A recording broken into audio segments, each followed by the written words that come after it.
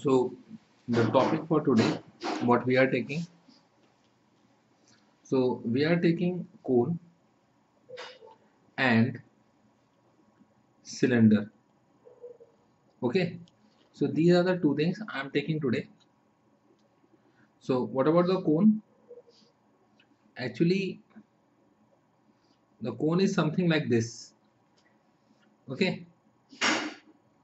And the cylinder, when you draw the cylinder, it is like this. Okay.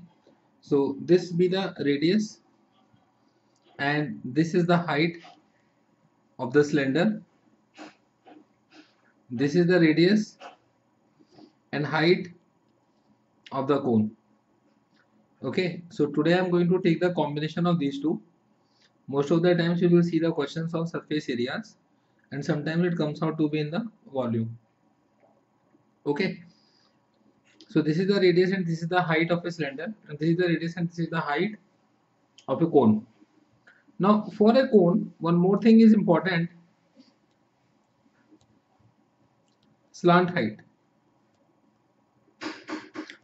It is something different from the height. Slant height is this, okay, and height is this. So don't get confused into height and slant height. Now the slant height is L equals to square root of R square and H square. So this is slant height. Okay. Now from this, where we use the slant height in order to find the CSA of a cone, and where do we find out the CSA of a cone? Sometimes we have to find out the CSA of a cone, and many times we have to find out the area of the tent, which is conical in shape.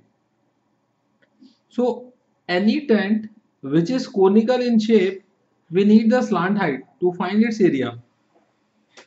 So CSA is the area of outer side of the tent. So CSA is pi RL. Okay. So we are having the CSA as pi RL. Okay. Now sometimes we have to find out the TSA. Only in small cases we have to find out TSA. But in many of the cases we have to find out the CSA. Now TSA is nothing different, but it is CSA plus pi R square. So this is for cone. So these things are for cone. And for cylinder, it is simple. CSA is 2 pi RH and TSA is 2 pi RH plus 2 pi R square. Okay. So how we get the combination of these two?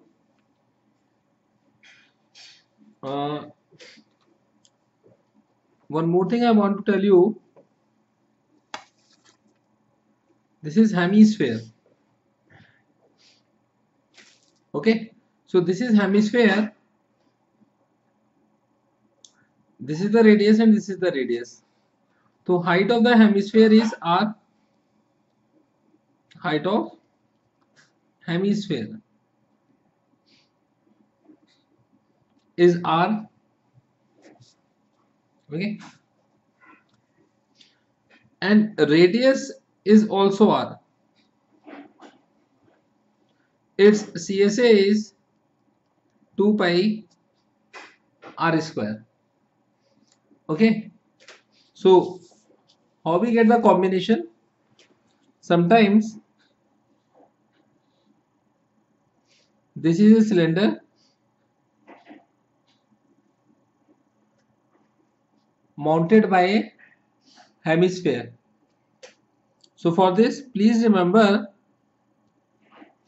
from A to B is the total height.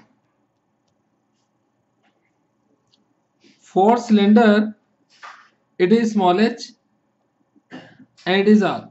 So total height is small h plus R. Okay.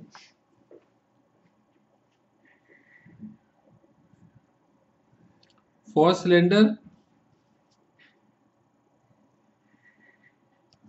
mounted by a cone.